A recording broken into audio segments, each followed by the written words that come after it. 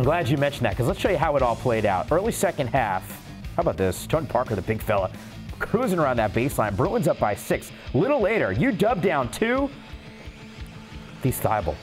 There goes that youth KO, that athleticism. With those young legs.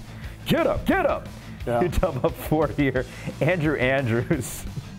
You guys burying that three. Keep talking that youth and athleticism.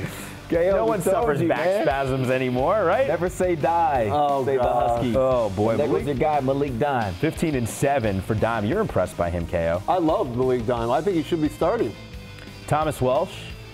By the way, speaking of being impressed, Lamar, Sports Report last Monday, you said this guy has got the best jumper in the conference. Best 15-foot jump shot. He shoots nearly 60%, and half of his shots are from 15 feet. There's Thibault again. And him being in foul trouble tonight really hurt their team in the second half.